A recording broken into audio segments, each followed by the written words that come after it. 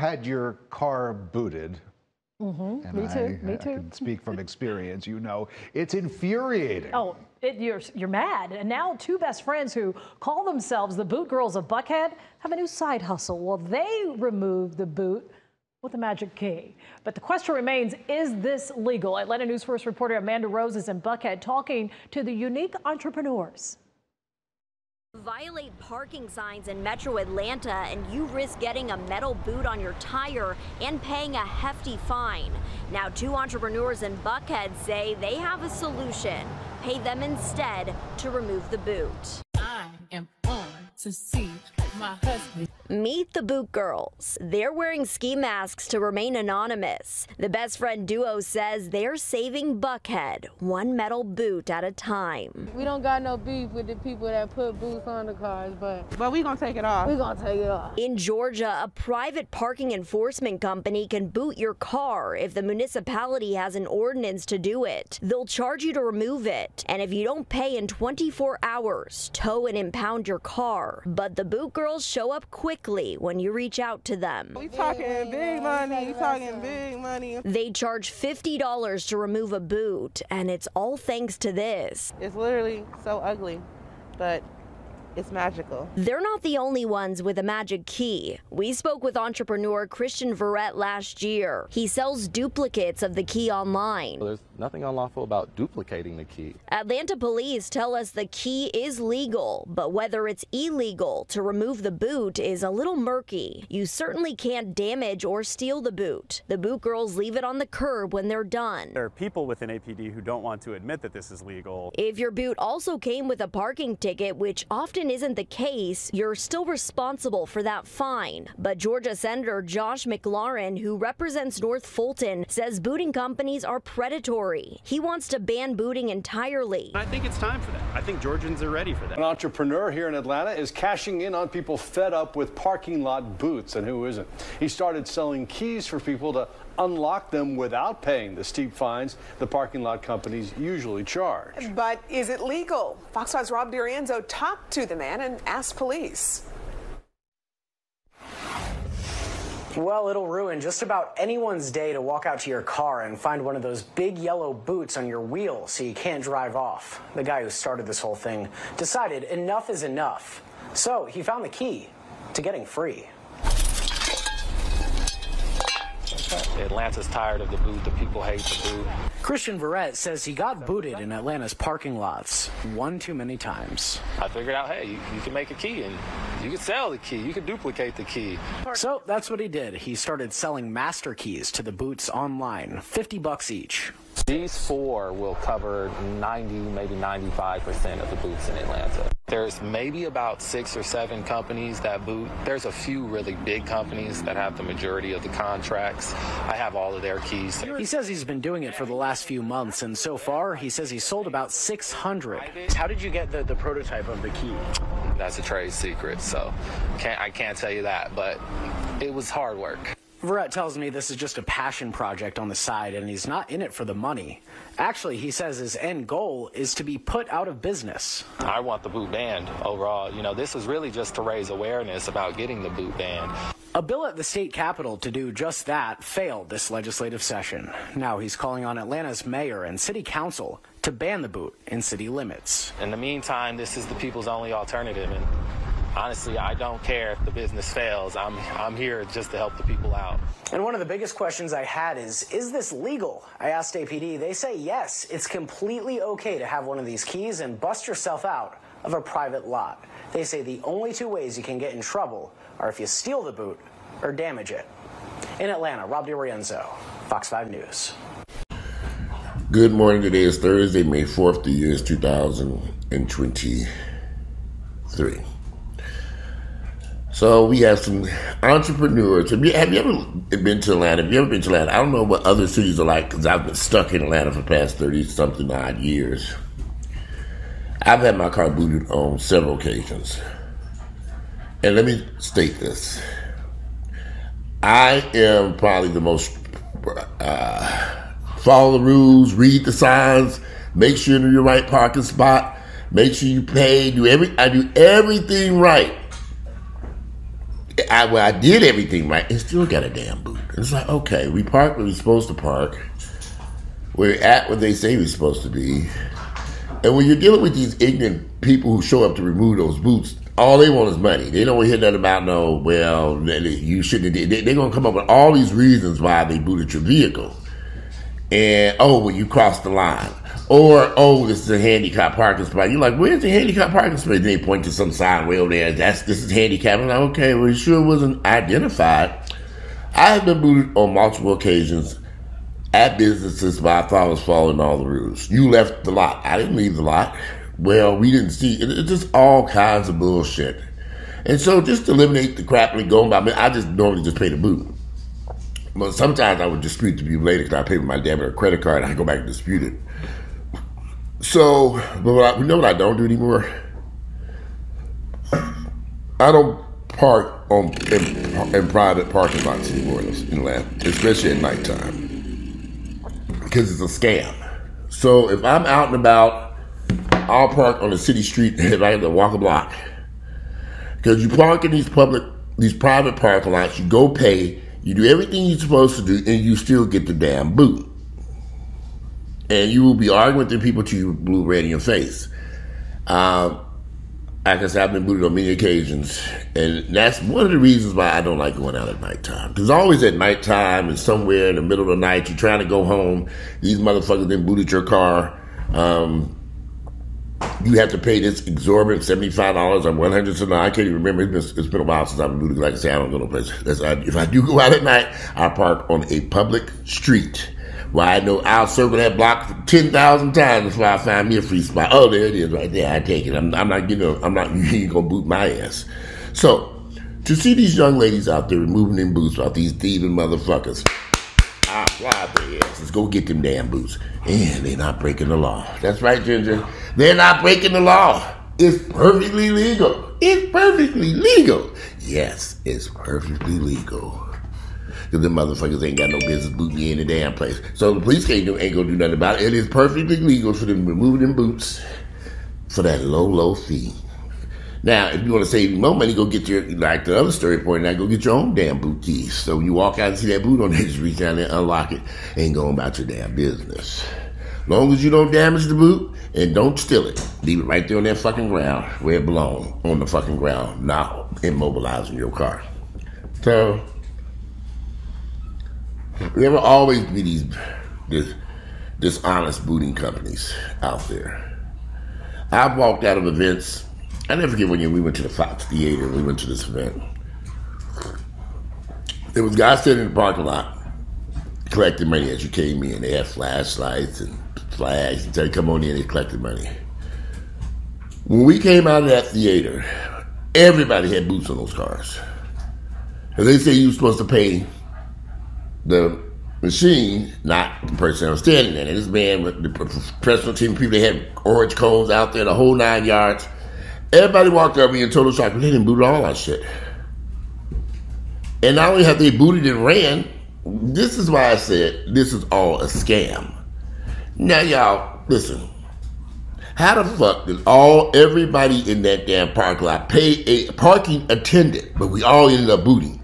Now, we didn't pay our parking attendant $30, $40, $50 for parking. And then we get booted. Now we got to pay another $75 to $100 to get out of here. It was a scam. And people were raising hell out there. I was going to pay the boot and went on down. I said, okay, let me get this boot removed. Because it was like a riot going on out there. And I was like, okay, they're not going to, this is a scam. Were the people who collected the money, see, Atlanta is full of scam artists, honey. Y'all just don't know. Those of y'all who are talking about, oh no, don't do that, y'all. F them motherfuckers and take them boots off them cars.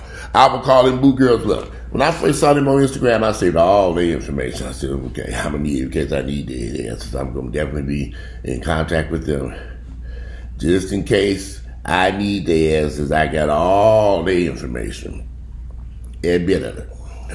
And saved it in my phone.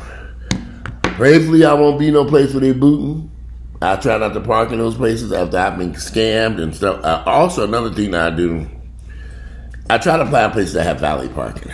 Because that kind of cuts down on that booting bullshit. Because you've been pulled up. I just paid a little valet fee. It's cheaper than being booted. I'm serious. It's just cheaper than me. I've been booted so many times here in Atlanta. It's like, okay, what the fuck is going on here? But I'm not the only one. This is a big scam, and this is how they steal people's money. There's no way in hell that night when we left that Fox Theater that they had these attendants flagging us into the parking lot, all them cars, and then we come out the concert and everybody got a damn boot. Everybody. I'm like, okay. And if you own a parking lot and you've encountered this situation before where people have been paid a parking attendant, wouldn't you be more vigilant in making sure that this scam didn't happen to the people parking in your parking lot again? No, because they were in on it. They were definitely in on it. So instead of them getting a $10 or $20 parking fee, they didn't collect it, what, hundreds now, thousands from everybody. They done made a killing. A lot of con artists here, don't be fooled. Those of you who may not understand what those two women are doing, I support them 1,000%. Go remove those boots. They're not breaking the law. It's not illegal. And I'm glad to see some people out there finally getting justice. And those keys that man is selling, I'm sure going to order me a couple of them. I pay that little $50 for them keys and have my own set of keys. In case I encounter a boot someplace, I come out there and take it off. Anyway, it's a beautiful day today. It's still, you have to turn the heat back on.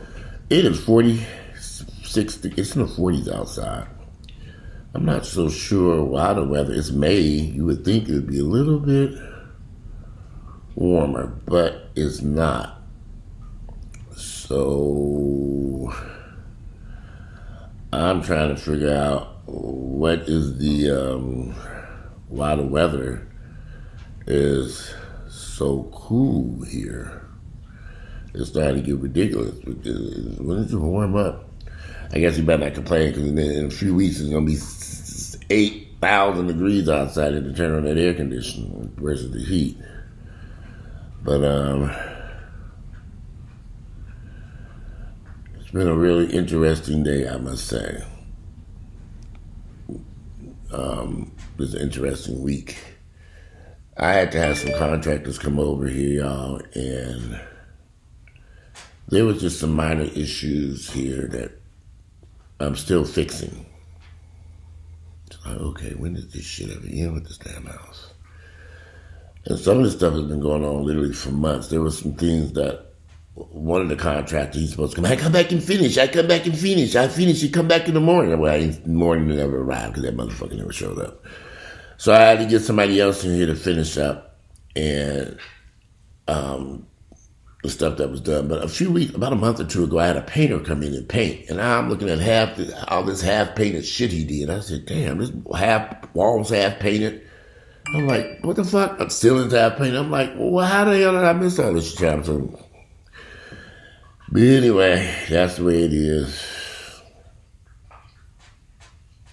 That's the way it is. It's terrible, but ain't nothing I can do about it. It just is what it is. It is what it is. And sometimes, I mean, it could be worse. We had somebody on a shooting rampage yesterday. Literally, y'all, them workers got here about 7, 8 o'clock. So 2 days in a row, I had Home Depot over here finishing up a bunch of shit they have finished. And they finally came and finished all this shit. And what was it, May? I think I was in May of last year, June of last year with Home Depot, and they just finished the shit up yesterday. Houses require work and patience, and, you know, when you're dealing with an older house, it just requires work. And so you have to, that's my sister, she still, my sister having problems with her damn house. She had a hot water heater, and I gave her somebody to fix the hot water heater. I just asked her, did you get the hot water heater? She said, no, not yet. What y'all waiting for? She running around boiling buckets of water. You get your goddamn house, grown-ass niggas in the damn house. It don't make no damn sense. I think I'll go ahead and get my damn hot water fixed. I gave her, told her what to do. You let her use my little Home Depot card. I should call them folks, get their hot water fixed over there, because I have some hot water in that damn house. And these houses are a headache. But I guess you have a choice. Either pay high-ass rent, high-ass, expensive-ass rent, or suffer with these damn houses. Richards and Grayson. What are you chewing on, Grayson? Grayson, these dogs bad today. But yeah, I had to get up and turn the heat on. Warm this sucker up. You know, to get this coffee. But because these workers were working in the house for the past 2 days, I couldn't get out of here for 2 days. 2 days in a row, because yesterday they didn't get out of here till late last night. They were determined they were going to finish this shit. It was just like, I want to say, get out! But I needed to finish. I said, okay, they were fixing the doors. It was just a lot of stuff they were doing. It was sanding, painting. But it's all done now. It's that second, I still got a few more things to do. Yeah, okay. Mind you, Earl Banks is nowhere to be around when this shit is going on, but he wanted this big-ass raggedy house. I didn't. So lesson learned. You know, you think people would change as they get older and would participate in, yeah, when the house is nice. They can't find that out. Okay, but it's always raggedy. We should have got something new, construction. You know what I'm saying? But instead we bought this thing, this 10,000 square foot white elephant. Y'all, it's like, okay, anytime you turn around, something going on. It's like, okay. I mean, I'm not kidding you. Anytime you turn around, it's like, okay, we got to take it. Now, I got to change these air filters. I keep forgetting. I'm going to have to go through this house. I got 5 furnaces. I got to go through and pull these filters out and change them. The one upstairs, I can pull it out today. I bought one that can be rinsed out. So I'm going to go up there and pull that out and take it out here and rinse it out with the hot water hose.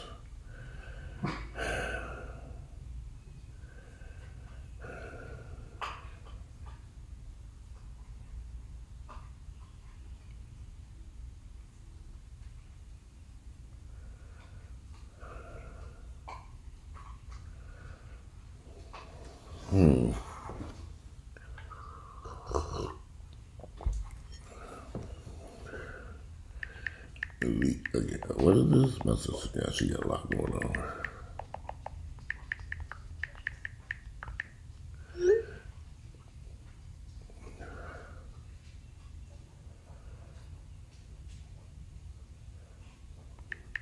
My sister, she got some issues.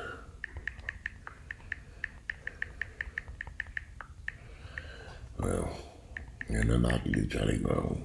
Like I said, got shit to do with me. I mean, anyway, I was reading this text she just sent me why she didn't get that. She's still having problems over there. All these ragged houses. Actually, the thing of it is, if a lot of this stuff in these houses you need to be able to do yourself. And the guys that came over here yesterday, they were pretty reasonably in repairing and fixing the punch-out stuff that needed to be done, so I can't complain. Is there some stuff that I could have did myself? Some of it, but some of it was a little bit more technical, and I didn't have the tools and equipment. Particularly in that bathroom, there were some issues with that cedar siding in that bathroom that needed to be corrected. It was a bit over the toilet. They never closed off that wall. Y'all never saw this, but it was a big section of siding missing, and they lapped siding cedar like that. I've had the siding in the garage. And so they were able to fix that pretty quickly. But while they were here, I had them also fix some painting, some doors that wouldn't close properly. So they had to come and shave the doors down and repaint them and rehang them and all this other stuff. So they ended up pulling all and some of the interior doors off the hinges, sanding them outside, sanding and repainting them. They look much nicer. And they're solid wood doors, so they needed to be done right. And I kept trying to get some painters to come over here and do this. And so this guy, he came over and did everything. So I'm grateful he did show up and knock out that work. He was here for a while. And he didn't leave. He wasn't going to leave until it's finished. So that was a blessing. Thank you, Theo. I sure appreciate it. Get that done. But I got some other little minor things I want to finish inside of here. But yeah, but back to the boot girls. I applaud those young women. They saw an opportunity. They're not breaking the law. I just want to be careful out there because, some of these boot people are crazy. So, hopefully they won't run into somebody who may try to stop them or interfere with the Lord's work that they doing, as far as I'm concerned. They take them boots off and leave right there in their parking lot. And every time I've got booted, like that time we came out to Fox Theater, the boots were all over the vehicle, but nobody was stuck out there for an hour. I mean, all this time waiting for them boopy, they probably across the street drinking a cup of coffee, watching our answer. So, okay, we give them about 45 minutes to hang out there in that parking lot. Because when they got over there, the vast, those who could afford it just said, just remove it. We didn't even want to argue about it. We just paid and got the hell on. We trying to go to dinner, all kinds of stuff. It was a fucking nightmare. I'll never forget that shit. Every time I go to the Fox Theater now, I park at the Georgian Terrace.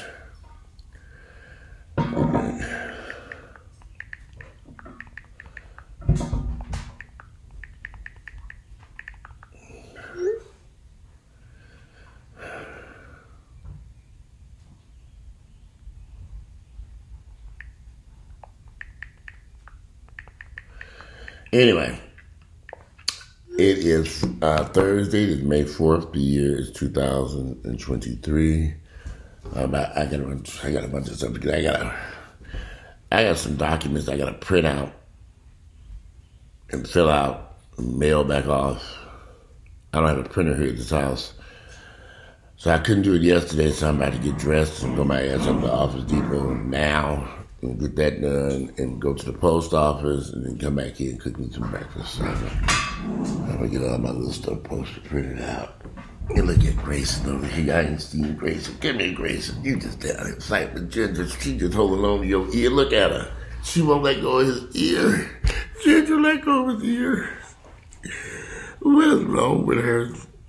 Yes, it's a beautiful morning, huh? Yeah, Ginger has not been, she's been grouchy this morning. That damn sun is bright in the Grayson. Here it is.